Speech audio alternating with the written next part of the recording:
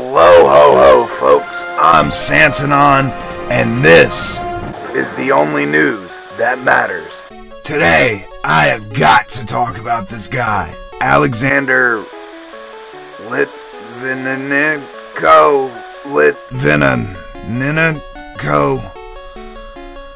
Wait, how do you say it? Litvinenko. Thank you. I'll just call him Alex. This story has everything. Double agents, spy stuff, assassinations, government corruption, Russian YouTubers, the fall of the USSR, Bill Hader, radioactive sushi, the rise of the Russian Federation, radioactive drain pipes, the rise of Vladimir Putin, radioactive coffins, MI6 British secret intelligence, radioactive hospital rooms, poisonings, radioactive planes and hotels, Scotland Yard, radioactive teapots. It's got everything. Are you excited? 'Cause I am. Alright, let me get started. One day, in England, this guy named Edwin Carter came into the hospital. He had major stomach problems. He was puking. He was shitting. He couldn't walk. Oh yeah, and his esophagus was covered in ulcers. He could barely swallow or talk. He kept telling the medical staff that he had been poisoned by the Russian government. They laughed at him. Then somebody must have taken him seriously because Scotland Yard showed up. Well, they showed up 2 weeks later.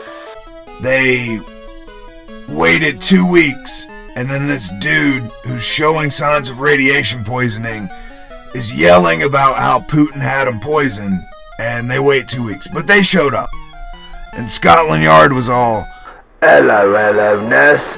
Is he telling the truth, or is he hallucinating because of the dying or something? And the nurse was all like, you're the detective, not me. And then got them to contact a guy from MI6. And for those of you who haven't seen James Bond, MI6 is the British CIA thingy.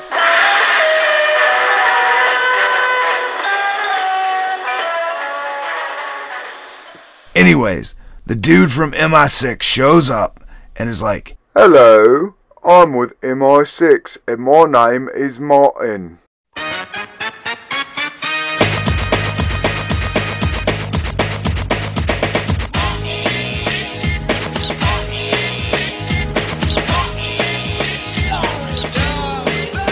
Oh, that guy over there, that ain't Edward, that's Alex over there. He's former KGB and FSB, and now he's a British citizen, he is, and he's been advising us on Russian organized crime.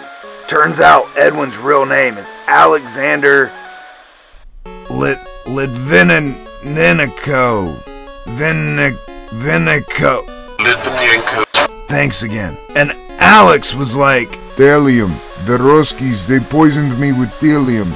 Test me. Test my blood. It also turns out this Alexander guy is a former KGB agent. And then after the fall of the USSR, he worked for the Russian Federation's Federal Security Service, or FSB for short. You figure it'd be Federal Security Bureau, not Federal Security Service, with the initials FSB, but what the fuck do I know? Basically, Alexander just started yapping when he was still with the FSB. He said he was ordered by Putin to kill Boris Berezovsky. How do you say that one? Berezovsky. Thank you. He was ordered to kill that guy. He held a press conference about it and everything. Органы ФСБ стали использоваться отдельными должностными лицами не в конституционных целях безопасности государства и личности, а в своих частных политических и меркантильных целях. Putin and the rest of the supposed corrupt Russian government guys that Alex just threw under the bus at that press conference were not happy. He was jailed for years. Well, actually just a year. Then somehow he was able to escape to Great Britain and get political asylum. And while in England, Alex kept yapping, saying Putin and his cronies were behind the assassination of certain journalists, and they were behind terrorist attacks involving schools and theaters, and he was like, You know former Italian Prime Minister Romanov Prodi, however you say it? Yeah, he is the current president of the European Commission. He is KGB. He worked for KGB. And Putin is also involved with drug running in Russia, and he's a pedophile, etc., etc. And the Russian Federation were not happy with Alexander at all. He pissed a bunch of people off. And then Alexander was warned multiple times that his life was in danger. But what could the Russians do? They were in Russia. He was in England. Well, they fucked his mother. Just kidding. The Russian government tried him in absentia for high treason. He was sentenced to 3 years. Or, since he wasn't in the country, maybe they passed a secret death penalty or something. So basically, all this drama was going down. Then Alexander shows symptoms of extreme thallium poisoning. His hair fell out, his wife takes pictures, and he's like, I want the people to see what they did to me. Or some shit. And he starts reviewing his past few weeks, going over it with Scotland Yard. He's like, I went to sushi at Itsu Sushi Bar with this weird-ass Mario guy. To me, Mario! Woohoo! So, Scotland Yard go out and find Mario Scaramella. They thought maybe Mario had poisoned Alexander, or maybe Mario himself was poisoned, and through his sweat or some shit, he had irradiated and poisoned Alexander as well. Turns out, no, Mario's fine. Turns out he has nothing to do with it either. But they found out through examining a liter of Alex's piss that Alex had been poisoned with something called Polonium 210, which is pretty fucking deadly. So they get these dirt devil looking things that can detect polonium, and they sweep Itsu Sushi Bar. It was immaculately clean.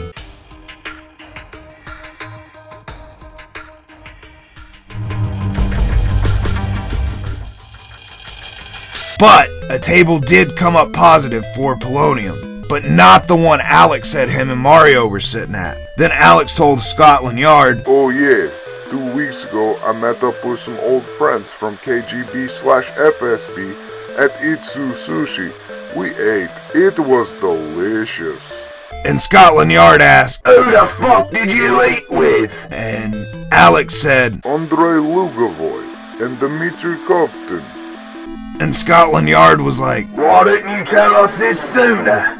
And Alex was like, I was going to, but I couldn't decide whether to tell you that first, or that a week or so after the sushi with the KGB buddies, we had some nasty tasting tea at the hotel, and they were both acting sus. So Scotland Yard immediately started backtracking to find Lugovoy and Kovtun. Polonium was found in the teapot at the hotel, which implies the hotel did not properly wash their dishes, by the way.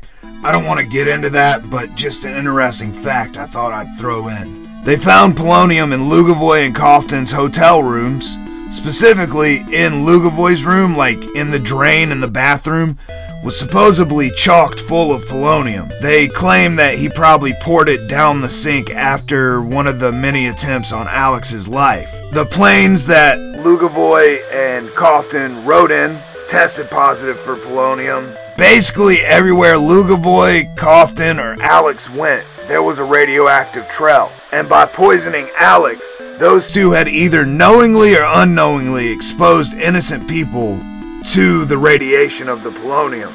The populace of England was in a panic, but no one got sick or died or anything. Well, no one except Alexander Litvinenko. Hey! I said it right! I said his name right! Oh, yeah, somber time. We're talking about death. Sorry. Anyways, Alex passed on due to a heart attack, and the doctors and nurses, they worked on him for like 30 minutes straight, and he came back to life and then immediately fell into a coma. Then he died the next day of another heart attack. Then he came back again. Just kidding. He was actually dead this time. So Scotland Yard had some work to do. They somehow figured out that the polonium used was from someplace near Chernobyl in Russia called Cheblik.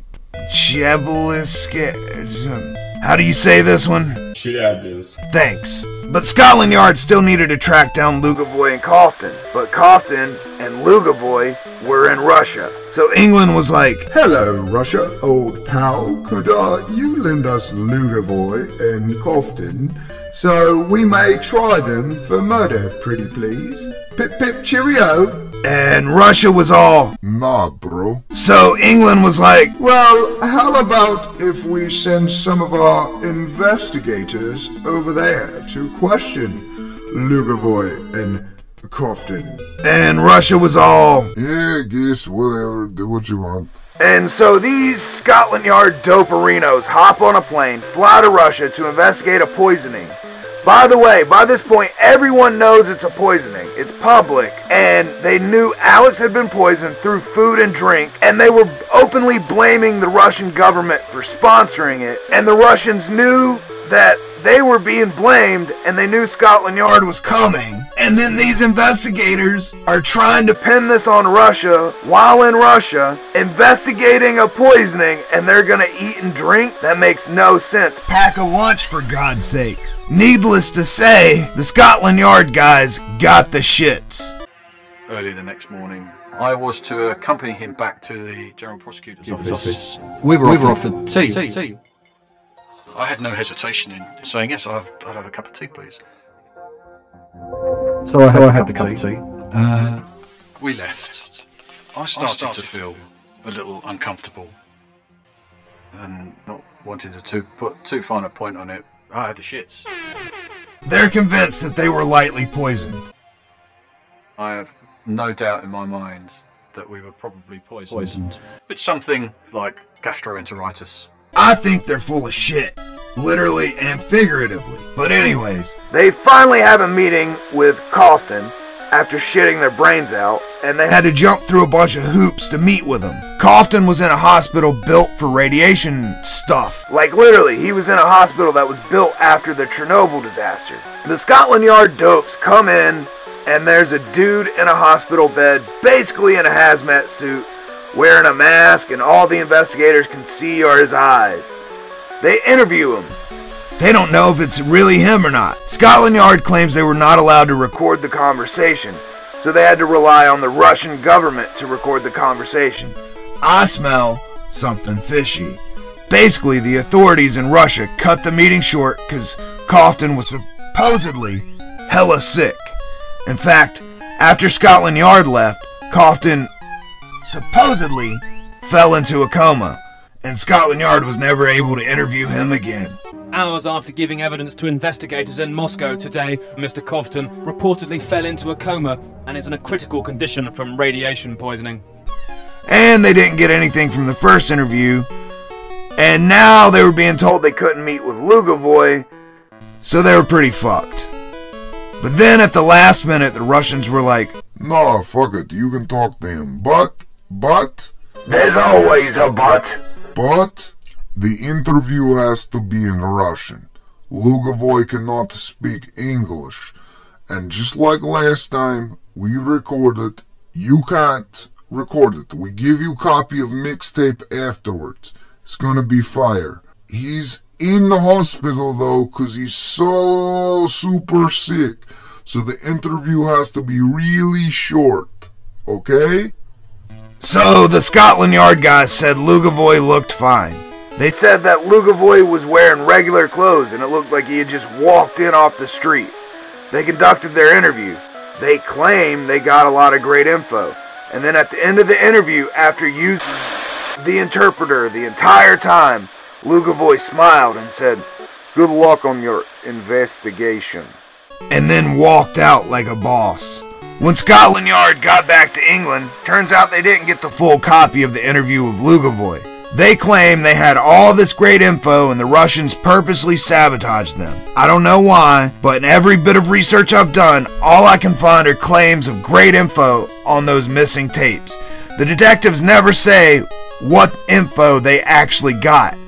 I don't know what's up with that. Maybe they can't say what it is because it's some sort of British anti-free speech law like they have over there. Or maybe it's because it didn't happen. Makes you think. So England got pissed. Well, the English public got pissed. People wanted justice. Scotland Yard wanted justice. Alex's family wanted justice. But to keep trade relations good between the countries, nothing was done until 2014. During that time, I assume Koftin died or got better or something, who knows. Lugovoy became a member of Russian parliament and therefore is somehow now immune to prosecution. And then England held a public inquiry, and some stuffy old British judge dude decided, yes, Putin is to blame. And everyone was happy, even though justice wasn't served. And that whole story seems weird. It just smells of bullshit and fishiness. The whole story seems like a Hollywood script. In fact, Lugovoy himself said so. Поэтому, вот послушайте, обратитесь к голливудским фильмам и к вашим фильмам про Джеймса Бонда. Вы же сами там такого порой напридумываете. Вот и покопайтесь внутри себя, уважаемые британцы. I don't think the official story is the real official story. See, I have a source that's close to Russian politics. 2020, so kind of messed up on a deadline there. No, not that guy. He's a CIA shill.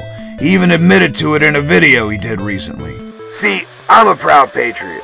Born and raised right here in America. That's why I do what I do. I expose the truth because I love this country. However, my dad is... Well, I'm the illegitimate son of a Waffle House waitress and the viceroy to the Principality of Liechtenstein. I'm an American. My father is an American. My mother is an American. My godfather is the viceroy of the Principality of Liechtenstein. Yes, my dad is Paul Rudd's godfather. And my dad is really good friends with Putin. They hang out all the time. And Putin is the only non-corrupt politician in Russia's history. Both Soviet history and Russian Federation history. And even, the monarchy period under the czars. All of them were corrupt, except Putin. See, after World War II, the Western powers took all the credit for winning. England was like, "We did it! We alone won the war! Pip pip cheerio!" And America was having ticker tape parades and chanting, "USA! USA!" and being the best country ever. But everyone in the West was also scared of Russia. Because without Russia, we'd all be speaking German right now, if you know what I mean. And they were scared of that power. And they were also scared because Russia was communist. And everyone should have been scared, because communism will rape you. Then it will kill you. And then it will rape your corpse. And that's a scientific fact. My Uncle Sam actually told me that, so it's gotta be true. But then the wall fell, and the USSR dissolved. And the anti-Russian feelings continued. Even after Putin got in power and started cleaning up the Russian government, there was still just this prejudice of anti-Russian bullshit. So England and America were super weary of anything Russian. Then Alexander shows up, and to the public he looked like a whistleblower, but behind the scenes he was attempting a bloodless coup against the Russian Federation and Putin. The CIA and MI6 were secretly working with Alex, sending him scripts from Hollywood to read at that historic press conference. Alex, along with the CIA and MI6, were hoping that the Russian people would believe the lies and revolt and elect Alex as a leader. Then the West would have a puppet. But it didn't work, so America said, "Fuck this noise," and backed out. But the British were still invested. I mean, they had a lot of time and money invested in this. And they got to read those cool Hollywood scripts, and we all knew British movies suck. So MI6 got Alex and his family out of Russia and paid him monthly to continue spouting his Hollywood-written lies. But they were paying him to do it from England this time, so he'd be safe and not go to prison. But it wasn't working because no one really cared. They had video games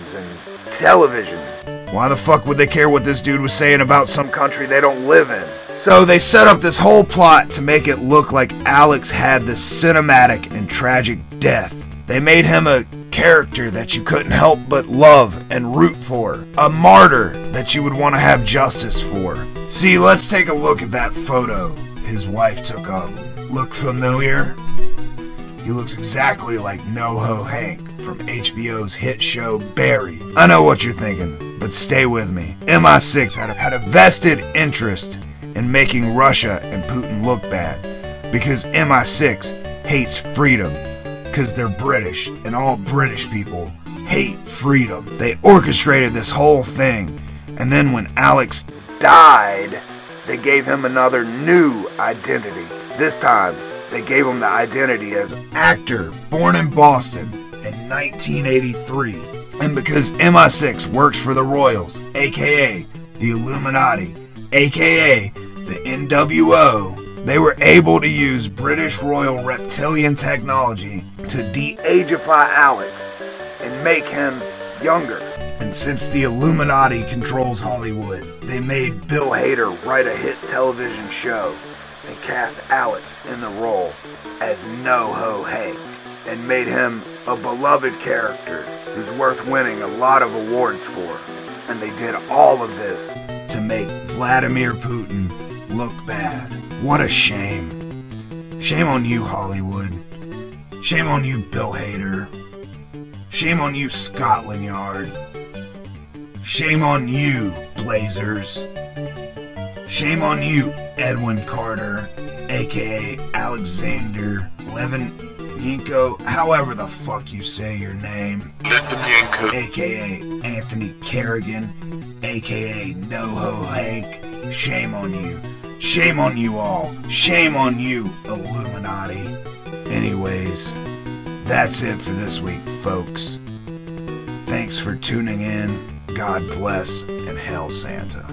The Only News That Matters is a production of the Children's Television Workshop. Promotional consideration provided by Itsu Sushi, located in Piccadilly. Since you watched this episode, you know that was a false flag attack, and our restaurant was not the scene of a horrific poisoning. Visit Itsu Sushi online for more details. It was delicious. And by viewers like you. Thank you.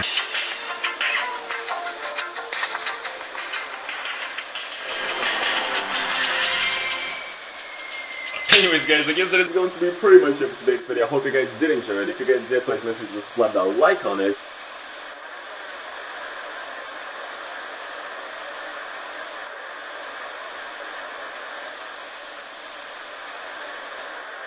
It was delicious.